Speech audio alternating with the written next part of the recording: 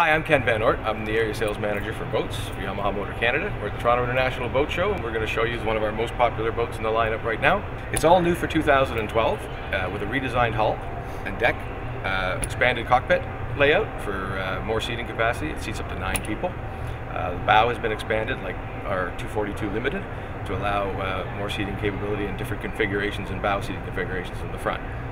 Our swim platform has been again readdressed, and the integrated swim platform is lower to the water, just sits inches above the water for easy swimming in and off and staging for wakeboarding sports.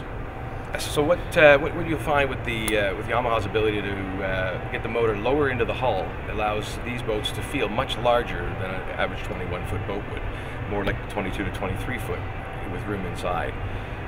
Conventional stern drive boats would have sun pads at the back and maybe doghouse type box with 2 side seats, taking up a lot of the cockpit space. Our motor in the hull, low in the hull, really leaves a lot of room for the cockpit, expanded cockpit room. Also allows innovative design engineers have designed every inchable usable space for storage under all our sport boats, and every nook and cranny in the bow and is all used for extra storage.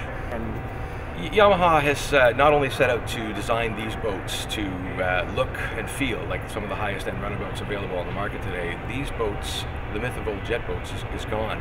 Yamaha has gone further than anyone in the industry to make these boats also have handling characteristics much like these higher end runabout boats. They've introduced some new technology into the market. One of the new things they've done was a thrust directional enhancer. And this allows the water to be propelled at a certain angle, precise angle, to improve low-speed handling and docking. The benefits of a stern drive, the list has gotten so low compared to the benefits now from a jet drive. Jet drive is a lot safer with no propeller in the water to harm anybody if anybody was swimming around the boat for danger. A lot safer, a lot less maintenance, no gears, no propeller swinging around, no oil intrusion into gear cases, that kind of thing. The boats are a lot easier to drive as well. There's no trimming angle to get optimum performance. In a conventional stern drive, if you're sitting in the water and you've just finished coming off a plane, your outdrive could still be in a trimmed up, a positive lift position, and that would cause extensive bow rise. You'd have to slow down again, take the trim down, ease it to get out of the water. You have no worries. The jet drive is always set to run at an absolute optimum angle all the time.